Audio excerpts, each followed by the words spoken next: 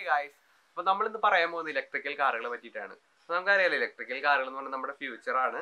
അപ്പോൾ എന്താണ് ഒരു ഇലക്ട്രിക്കൽ കാറും നോർമൽ ഇപ്പോൾ ഉള്ള പെട്രോളിയം ഫ്യൂവൽഡ് ആയിട്ടുള്ള കാറുകളും തമ്മിലുള്ള വ്യത്യാസം, അതാണ് നമ്മൾ ഇന്ന് പറയാനായിട്ട് പോകുന്നത്.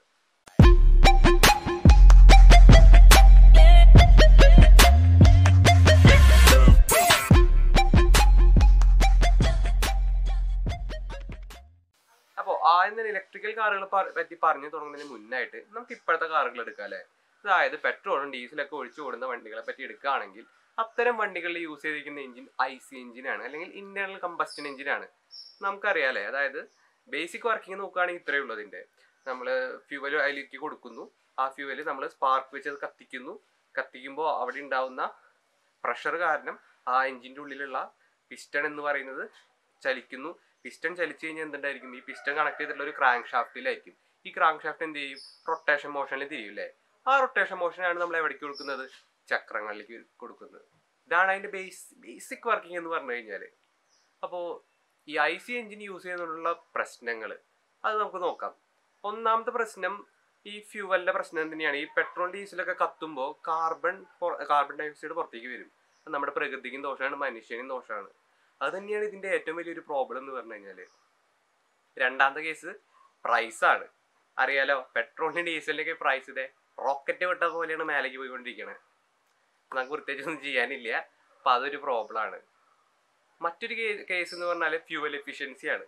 നമ്മളിപ്പോൾ പെട്രോൾ ആയാലും ഡീസൽ എത്ര കൊടുത്താലും നമ്മൾ ചിലപ്പോൾ കൊടുക്കുന്ന അത്രയും ഫുള്ളി യൂട്ടിലൈസ് ചെയ്യാൻ പറ്റുന്നുണ്ടോ എന്ന് വെച്ച് കഴിഞ്ഞാൽ, അതായത് കൊടുക്കുന്ന ഫ്യൂവലിനെ 100% യൂട്ടിലൈസ് ചെയ്യാൻ പറ്റുന്നുണ്ടോ എന്ന് ചോദിച്ചു കഴിഞ്ഞാൽ മിക്കവാറും അതൊരു ബുദ്ധിമുട്ടുള്ള കേസാണ്. ഓക്കെ, അതായത് പ്രത്യേകിച്ച് ഈ ഫ്യൂവൽ ലീക്കേജസ് ഒക്കെ സംഭവിക്കാനുള്ള ചാൻസ് ഉണ്ട് ഇത്തരം എൻജിൻസിന്. അപ്പോൾ ഇതൊക്കെയാണ് IC എൻജിൻസിൻ്റെ പ്രോബ്ലംസ് എന്ന് പറഞ്ഞു കഴിഞ്ഞാൽ. അപ്പോൾ ഇവിടെയാണ് നമ്മൾ ആരെ കൊണ്ടുവരുന്നത്, ഇലക്ട്രിക്കൽ കാറുകൾ കൊണ്ടുവരുന്നത്. ഇലക്ട്രിക്കൽ കാർ എടുക്കുകയാണെങ്കിൽ അതിൻ്റെ ഉള്ളിൽ നമ്മൾ ഇന്ന് കാണുന്ന കാറുകളെ പോലെ ഒരു IC എഞ്ചിനല്ല യൂസ് ചെയ്യുന്നത്. അപ്പോൾ എങ്ങനെയാണ് ഇത് വർക്ക് ചെയ്യുന്നത്, അത് വർക്ക് ചെയ്തത് അറിയാൻ വേണ്ടിയിട്ട് നിങ്ങൾ ഒരാളെ മനസ്സിലാക്കണം. വേറെ ആരുമില്ല, അയാളുടെ പേരാണ് ഇൻഡക്ഷൻ മോട്ടോർ എന്ന് പറഞ്ഞതുള്ളത്. ഇൻഡക്ഷൻ മോട്ടോർ പറ്റി നിങ്ങൾ കേട്ടിട്ടുണ്ടായിരിക്കില്ലേ. അതായത് ഇൻഡക്ഷൻ മോട്ടോർ ഇപ്പോൾ 10ാം ക്ലാസ്സിലോ എപ്പോഴൊക്കെ പഠിച്ചിട്ടുണ്ടായിരിക്കും നിങ്ങളെല്ലാവരും. ബേസിക് അതിൻ്റെ വർക്കിംഗ് പറയുകയാണെങ്കിൽ മറന്നു പോയവർക്ക് വേണ്ടി നമുക്ക് പറയാം. ഈ ഇൻഡക്ഷൻ മോട്ടോറിന് പ്രധാനമായിട്ട് 2 ഭാഗങ്ങളാണുള്ളത്, ഒരു സ്റ്റേറ്ററും ഒരു റോട്ടറും. സ്റ്റേറ്ററിൻ്റെ പ്രത്യേകത എന്ന് പറഞ്ഞു കഴിഞ്ഞാൽ ആ പേര് പറയുന്ന പോലെ തന്നെ അതൊരു സ്ഥലത്ത് ഫിക്സഡ് ആയിട്ടിരിക്കുന്ന ഒരാളാണ്. ഇതിൻ്റെ ഉള്ളിൽ കുറേ സ്റ്റീലിൻ്റെ പ്ലേറ്റുകൾ നമ്മൾ വെച്ചിട്ടുണ്ടായിരിക്കും. ഈ സ്റ്റീലിൻ്റെ പ്ലേറ്റുകളെ കുറേ കോയിലുകൾ വെച്ച് വൈൻഡ് ചെയ്ത് വെച്ചിട്ടുണ്ടായിരിക്കും. ഓക്കെ, ഇനി രണ്ടാമത്തെ ആൾ എടുക്കുകയാണെങ്കിൽ ആളുടെ പേരാണ് റോട്ടർ എന്ന് പറയുന്നത്. ഈ റോട്ടർ എന്ന് പറഞ്ഞ പേര് പറയുന്ന പോലെ തന്നെ തിരിയാൻ കഴിവുള്ള ആളാണ്. അപ്പോൾ ഈ റോട്ടറിനെ എടുത്ത് നമ്മൾ എവിടേക്കാണ് വെച്ചിട്ടുള്ളത്, സ്റ്റേറ്ററിൻ്റെ ഉള്ളിലേക്കാണ് കയറ്റി വെച്ചിട്ടുള്ളത്. ഇനി എങ്ങനെയാണ് ഇവിടെ റോട്ടർ തിരിയുന്നത് അത് നമുക്ക് നോക്കാം. അതിനായിട്ട് നമ്മൾ ആദ്യം ഒരു AC ഈ സ്റ്റേറ്ററിലേക്ക് കൊടുക്കും. AC സ്റ്റേറ്ററിലേക്ക് കൊടുക്കുമ്പോൾ അവിടെ എന്ത് സംഭവിക്കും, ആ സ്റ്റേറ്ററിൻ്റെ ചുറ്റും ഒരു മാഗ്നറ്റിക് ഫീൽഡ് ഉണ്ടാവും. നമ്മൾ ചെറുപ്പത്തിലൊക്കെ പഠിച്ചിട്ടുണ്ട്. അതായത് കറണ്ട് കൊടുത്തു കഴിഞ്ഞാൽ എന്തുണ്ടാവും, ഒരു ഇലക്ട്രോമാഗ്നറ്റിക് മെറ്റീരിയൽ ആണെങ്കിൽ അതിന് ചുറ്റും ഒരു കാന്തിക വലയം സൃഷ്ടിക്കപ്പെടുന്നുള്ളത്.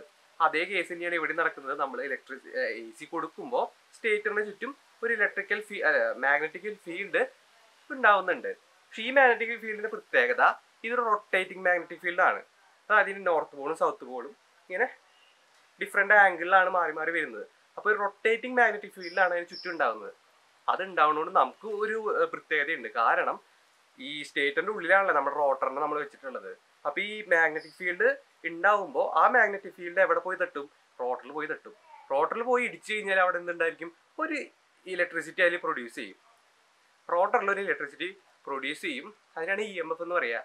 അപ്പോൾ ഈ EMF അവിടെ ക്രിയേറ്റ് ചെയ്യുമ്പോൾ അതേസമയം തന്നെ അവിടെ എന്തുണ്ടാവുന്നുണ്ട്, ഒരു ഫോഴ്സ് അപ്ലൈ ആവുന്നുണ്ട്. ആ ഫോഴ്സ് കാരണം എന്ത് സംഭവിക്കും, ഈ റോട്ടർ ഇങ്ങനെ തിരിഞ്ഞു കൊടുക്കും. അതായത് ഇപ്പോൾ നമ്മൾ AC കൊടുക്കുന്നത് അഡ്ജസ്റ്റ് ചെയ്ത് കഴിഞ്ഞാൽ നമുക്ക് ആ EMFൻ്റെ അളവ് കൂടും, അതായത് ആ ഫോഴ്സിൻ്റെ അളവ് കൂടും. അതിനനുസരിച്ച് നമുക്ക് ഈ റോട്ടർ ഇങ്ങനെ തിരിച്ചുകൊണ്ടിരിക്കാം എത്ര വേണമെങ്കിലും. ഇതാണ് ബേസിക് വർക്കിംഗ് ഇൻഡക്ഷൻ മോട്ടോർ എന്ന് പറഞ്ഞാൽ. ഈ സെയിം ഇൻഡക്ഷൻ മോട്ടോറാണ് നമ്മൾ എവിടെ യൂസ് ചെയ്യുന്നത്, ഒരു ഇലക്ട്രിക്കൽ കാറിൽ യൂസ് ചെയ്യുന്നത്. ഇത്രയേ ഉള്ളൂ. ഇനി ഇൻഡക്ഷൻ മോട്ടോർ നമ്മൾ ഇലക്ട്രിക്കൽ കാറിൻ്റെ ഉള്ളിൽ യൂസ് ചെയ്താൽ നമുക്കൊരു ചിന്ത വരില്ലേ, ഈ ഇൻഡക്ഷൻ മോട്ടോറേക്കുള്ള കറണ്ട്, അതായത് AC നമ്മൾ എവിടെ നിന്നാണ് കൊടുക്കുന്നത്. ഓക്കെ, അതിന് വേണ്ടിയിട്ടാണ് നമ്മൾ എന്ത് യൂസ് ചെയ്യുക, ബാറ്ററി യൂസ് ചെയ്യുന്നത്. അപ്പോൾ ഈ ബാറ്ററി എന്ന് പറയുമ്പോൾ ഇലക്ട്രിക്കൽ കാറുകൾ യൂസ് ചെയ്യുന്ന ബാറ്ററി നമ്മൾ ഇന്നത്തെ കാറുകളിൽ യൂസ് ചെയ്യുന്ന പോലെ വലിയൊരു ബ്ലോക്ക് ഓഫ് ബാറ്ററി അല്ല യൂസ് ചെയ്യുക. പകരം ഈ ബാറ്ററി നമ്മൾ ചെറിയ ചെറിയ ബാറ്ററികളാക്കി മാറ്റും. എന്നിട്ട് ഈ ബാറ്ററികളെ കുറേ ബാറ്ററികൾ ഒരുമിച്ച് ചേർത്ത് ഒരു പാക്കേജ് ആയിട്ട് മാറ്റും. അങ്ങനെ ഒന്നിലധികം പാക്കേജ് ഓഫ് ബാറ്ററീനെ ഒരുമിച്ചെടുത്ത് വലിയൊരു ബാറ്ററി പാക്കാണ് നമ്മൾ ഇലക്ട്രിക്കൽ കാറുകളിൽ യൂസ് ചെയ്യുന്നത്. പിന്നെ ഇവിടെ യൂസ് ചെയ്യുന്ന ബാറ്ററി എന്ന് പറയുന്നത് ലിഥിയം അയോൺ ബാറ്ററീസ് ആണ്. ലിഥിയം അയോൺ ബാറ്ററീസിനെ പറ്റി നിങ്ങൾക്കറിയാം. നിങ്ങളുടെ ഫോണുകളിലും നിങ്ങളുടെ ലാപ്ടോപ്പുകളിലൊക്കെ യൂസ് ചെയ്യുന്ന അതേ ബാറ്ററിയാണ്. അതിന്റെ പ്രത്യേകത എന്താ? റീചാർജബിൾ ആണല്ലേ. എപ്പോൾ വേണമെങ്കിലും ചാർജ് ചെയ്യാം, ഡിസ്ചാർജ് ചെയ്യും. അതാണ് ആ ബാറ്ററികളുടെ പ്രത്യേകത പറയുമ്പോൾ മറ്റൊരു കാര്യമുണ്ട്. ഈ ബാറ്ററികൾ ചൂടാവും. നമ്മുടെ ഫോണൊക്കെ നമ്മൾ കുറെ യൂസ് ചെയ്യുമ്പോൾ ചൂടാവൂലേ, അതുപോലെ തന്നെ ഈ ബാറ്ററി കാറിന്റെ ഉള്ളിലും ഇത് ചൂടാവാൻ സാധ്യതയുണ്ട്. അതുകൊണ്ട് തന്നെ നമ്മൾ അതിന് വേണ്ടിയിട്ടുള്ള കൂളന്റുകളൊക്കെ ഈ ഇലക്ട്രിക്കൽ കാറിന്റെ ഉള്ളിൽ സെറ്റ് ചെയ്ത് വെച്ചിട്ടുണ്ട്. അപ്പൊ നമുക്കൊരു ഡൗട്ട് വരും. കാരണം ബാറ്ററി എന്ന് പറഞ്ഞു കഴിഞ്ഞാൽ DC ആണ്, പക്ഷെ നമ്മുടെ ഇൻഡക്ഷൻ മോട്ടോറിന് ആവശ്യമുള്ളത് AC ആണ്. അപ്പൊ എന്താണ് വേണ്ടത്? ഒരാൾ നമുക്ക് ആവശ്യമുണ്ടല്ലേ ഈ DCനെ കൺവെർട്ട് ചെയ്ത് AC ആക്കാൻ വേണ്ടിയിട്ട്. അയാളുടെ പേരാണ് ഇൻവെർട്ടർ എന്ന് പറഞ്ഞാല്. അതായത് നമ്മൾ ഇലക്ട്രിക്കൽ കാറിന്റെ ഉള്ളിൽ ഇൻവെർട്ടർ യൂസ് ചെയ്യും. അത് എന്താ ചെയ്യുക? ബാറ്ററിന്ന് കിട്ടുന്ന DCനെ കൺവെർട്ട് ചെയ്ത് AC ആക്കി മാറ്റും. എന്നിട്ട് ആ AC എടുത്ത് ആർക്ക് കൊടുക്കും? ഇൻഡക്ഷൻ മോട്ടോറിന് കൊടുക്കും. ഇതാണ്.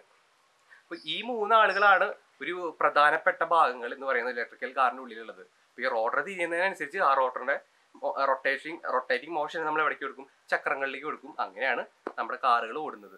ഓക്കെ, ഇനി ഇതിന്റെ അഡ്വാൻറ്റേജസ് എന്തൊക്കെയാണ്? എന്താണ് ഒരു ഇലക്ട്രിക്കൽ കാറിനെ ഇപ്പോഴുള്ള ഒരു IC എഞ്ചിൻ യൂസ് ചെയ്ത് ഓടുന്ന കാറുകൾ തമ്മിലുള്ള അഡ്വാൻറ്റേജ് എന്ന് പറയുന്നത്? ഒന്നാമത്തെ കാര്യം, കാർബൺ എമിഷൻ ഇല്ല. കാരണം ഇവിടെ നമ്മൾ ഫ്യൂവലൊന്നും ബേൺ ചെയ്യണില്ല അല്ലെ. പെട്രോളിയം ഫ്യൂവൽസ് ഒന്നും അല്ല ബേൺ ചെയ്യുന്നത്. ഇവിടെ നമ്മൾ ഇലക്ട്രിസിറ്റിയാണ് ഫ്യൂവലായിട്ട് കൊടുക്കുന്നത്. അപ്പൊ പിന്നെ കാർബൺ എമിഷൻ ഇല്ല. പ്രകൃതിക്ക് നല്ലത്, നമുക്കും നല്ലത്. രണ്ടാമതൊരു കാര്യം എന്ന് പറഞ്ഞാല് ഇത് ഒരു സിംഗിൾ പവർ ട്രാൻസ്മിഷൻ എഞ്ചിനാണ്. ഇലക്ട്രിക്കൽ കാറുകൾ എന്ന് പറഞ്ഞാൽ സിംഗിൾ പവർ ട്രാൻസ്മിഷൻ എഞ്ചിനാണ്. അതായത് ഇന്നത്തെ കാറുകൾ കാണുന്ന പോലെ ഒന്നിലധികം ഗിയറുകളൊന്നും ഉള്ളൊരു ഗിയർ ബോക്സ് സിസ്റ്റം അല്ല ഇതിൽ യൂസ് ചെയ്യുന്നത്. അതുകൊണ്ട് തന്നെ നമുക്ക് സ്പീഡ് അഡ്ജസ്റ്റ് ചെയ്യുന്നതിന് വേണ്ടിയിട്ട് ഗിയറുകൾ ഓരോന്ന് ഷിഫ്റ്റ് ചെയ്ത് അങ്ങനെ മാറ്റി എടുക്കേണ്ട രീതിയിലുള്ള ഒരു ആവശ്യം വരുന്നില്ല.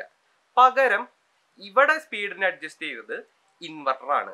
അതായത് ഇൻവെർട്ടറിൽ നിന്നുള്ള ഡിഫറെന്റ് ഫ്രീക്വൻസിക്ക് അനുസരിച്ചാണ് ഇവിടെ കാറിന്റെ സ്പീഡിനെ അഡ്ജസ്റ്റ് ചെയ്യുന്നത്. ഇനി മറ്റൊരു ഉപകാരം കൂടി ഉള്ളത്, ഈ ഇൻവെർട്ടറിന്റെ ഈ ഫ്രീക്വൻസിയുടെ അഡ്ജസ്റ്റ് ചെയ്യുന്നത് കൺട്രോൾ ചെയ്യാൻ വേണ്ടിയിട്ട് എഫിഷ്യൻ്റ് ആയിട്ടുള്ള സോഫ്റ്റ്വെയർ സിസ്റ്റംസ് വരെ നമ്മുടെ കാറുകളുടെ ഉള്ളിൽ നിന്ന് ലഭ്യമാണ്. അതുകൊണ്ട് നല്ലൊരു എഫിഷ്യൻ്റ് ആയിട്ടുള്ള അതൊരു മെത്തേഡാണ്. അതുകൊണ്ട് തന്നെ മറ്റൊരു ഉപകാരം കൂടി ഉണ്ട്. ഇലക്ട്രിക്കൽ കാറുകൾക്ക് ഇനീഷ്യൽ ടോർക്ക് എന്ന് പറയുന്നത് വളരെ കൂടുതലായിരിക്കും. കാരണം എന്താ? നമുക്ക് കുറെ അധികം ഗിയറുകളെ തിരിച്ചിട്ട് വേണ്ട എഞ്ചിനെ റൺ ചെയ്യാൻ വേണ്ടിയിട്ട് ജസ്റ്റ് ഇലക്ട്രിസിറ്റി ഡയറക്റ്റ് ആയിട്ട് കൊടുത്തിട്ടാണ് ഇവിടെ എന്ത് സംഭവിക്കുന്നത്? നമ്മൾ ആ എഞ്ചിനെ റൺ ചെയ്യിക്കുന്നത് അല്ലേ. അതുകൊണ്ട് തന്നെയാണ് ഇത്തരം കാറുകൾക്ക് ഇനീഷ്യൽ ടോർക്ക് എന്ന് പറയുന്നത് വളരെ കൂടുതലായിരിക്കും. അതുകൊണ്ടാണ് ഇലക്ട്രിക് കാറുകൾ 0 to 60 എത്താൻ 2-3 സെക്കൻഡോ എടുക്കുന്നുള്ളൂ എന്ന് പറഞ്ഞ റെക്കോർഡൊക്കെ ടെസ്ലയുടെ കാറ് ബ്രേക്ക് ചെയ്തില്ല ആ റെക്കോർഡ്. അതുകൊണ്ടാണ്. ഓക്കെ, ഇനി മൂന്നാമത്തെ ഒരു അഡ്വാൻറ്റേജ് എന്ന് പറഞ്ഞു കഴിഞ്ഞാല് ഇത്തരം കാറുകൾ നമ്മൾ ഓടിക്കൊണ്ടിരിക്കുമ്പോൾ എന്തായാലും അതിന്റെ ബാറ്ററി എന്ന് പറയുന്നത് ഡിസ്ചാർജ് ആയിക്കൊണ്ടിരിക്കുന്നുണ്ട് അല്ലേ. പക്ഷെ ഇവിടെ ഒരു ട്വിസ്റ്റ് ഉണ്ട്. കാരണം നിങ്ങൾ ഓരോ തവണ ബ്രേക്ക് ചവിട്ടുമ്പോഴും അവിടെ ഇലക്ട്രിസിറ്റി പ്രൊഡ്യൂസ് ചെയ്യുന്നുണ്ട്. ആ ഇലക്ട്രിസിറ്റി തിരിച്ച് നിങ്ങൾക്ക് എന്ത് ചെയ്യാം? നിങ്ങളുടെ ബാറ്ററിനെ ചാർജ് ചെയ്യാനായിട്ട് യൂസ് ചെയ്യാം. അത് തന്നെയാണ്. അതായത് ഓരോ തവണ നിങ്ങൾ ബ്രേക്ക് ചെയ്യുമ്പോഴും നിങ്ങളുടെ ബാറ്ററി എന്ത് സംഭവിക്കുന്നുണ്ട്? ചാർജ് ആയിക്കൊണ്ടിരിക്കുന്നുണ്ട്. ഇതാണ് ഇതിൻ്റെ ഒരു ഏറ്റവും വലിയ മറ്റൊരു അഡ്വാൻറ്റേജ് എന്ന് പറയുന്നത്. ഓക്കെ, ഇനി നമുക്ക് ഡിസ്അഡ്വാൻറ്റേജ് നോക്കാം. അപ്പൊ നമ്മൾ വിചാരിക്കില്ലേ ഒരു ഡിസ്അഡ്വാൻറ്റേജ് ഇല്ലെന്ന് ചിന്തിച്ചു കഴിഞ്ഞാൽ അങ്ങനെയല്ല, ഡിസ്അഡ്വാൻറ്റേജസ് ഉണ്ട്. ഒന്നാമത്തെ ഡിസ്അഡ്വാൻറ്റേജ് എന്ന് പറഞ്ഞാൽ വേറെ ഒന്നുമല്ല, ഇതിന്റെ ചാർജിങ് ടൈമാണ്. അതായത് ഒരു ആവറേജ് ഒരു ഇലക്ട്രിക്കൽ കാർ ചാർജ് എടുക്കുന്ന ടൈം എന്ന് പറയുന്നത് 1 മണിക്കൂറൊക്കെയാണെന്നാണ് പറയുന്നത്. അത് കമ്പയർ ചെയ്ത് നമ്മുടെ ഇന്നത്തെ കാറുകൾ നോക്കുകയാണെങ്കിൽ പെട്രോൾ അടിക്കാൻ ഡീസൽ അടിക്കാൻ 1-2 മിനിറ്റ് മതിയില്ലേ ഫുൾ ടാങ്ക് അടിക്കാൻ വേണ്ടിയിട്ട്. പക്ഷെ ഇവിടെ 1 മണിക്കൂറൊക്കെ എടുക്കാന്ന് പറഞ്ഞാൽ അത് കുറച്ച് ബുദ്ധിമുട്ടുള്ള കാര്യം തന്നെയാണ്. അതാണ് ഒന്നാമത്തെ കാര്യം. രണ്ടാമത്തെ ഒരു പ്രോബ്ലം എന്ന് പറഞ്ഞു കഴിഞ്ഞാല് ഇതിന്റെ പ്രൈസ് ആണ്. എന്തുകൊണ്ടും ഇലക്ട്രിക്കൽ കാറുകളുടെ പ്രൈസ് എന്ന് പറയുന്നത് ഇത്തവണത്തെ പെട്രോളിയം കാറുകളെക്കാട്ടും വളരെ കൂടുതലായിരിക്കും. പക്ഷെ അവിടെ ചെറിയൊരു ട്വിസ്റ്റ് കൂടി ഉണ്ട്. കാരണം മെയിൻ്റെനൻസ് കോസ്റ്റ് എന്ന് പറയുന്നത് ഇലക്ട്രിക്കൽ കാറുകൾക്ക് കുറവായിരിക്കും. അതുകൊണ്ട് തന്നെ നിങ്ങൾ തുടക്കത്തിൽ മുടക്കുന്ന കാശ് നിങ്ങൾക്ക് ഫ്യൂച്ചറിൽ ലാഭിക്കാം. അത് നല്ല കാര്യമാണല്ലേ. അപ്പൊ നമ്മൾ പറയുകയാണെങ്കിൽ ഇത്ര ഇലക്ട്രിക്കൽ കാറുകൾ എന്നുള്ളത് ഉറപ്പായിട്ട് നമ്മുടെ ഫ്യൂച്ചർ തന്നെയാണ്. നിങ്ങൾ പൈസ ഒക്കെ ഇപ്പൊ ലാഭിച്ചെടുത്തിരിക്കുക. നിങ്ങൾക്ക് നല്ലൊരു ഇലക്ട്രിക്കൽ കാറുകൾ വാങ്ങേണ്ടതാണ് അല്ലേ. ഓക്കെ, സോ ഈ വീഡിയോ എല്ലാവർക്കും ഇഷ്ടപ്പെട്ടു വരുന്നു. ഇഷ്ടപ്പെട്ട് കഴിഞ്ഞാൽ എന്ത് ചെയ്യേണ്ടത് അറിയാലോ, ലൈക്ക് ചെയ്യുക, സബ്സ്ക്രൈബ് ചെയ്യുക. സോ ഇനി കാണുന്നവരെ ബൈ.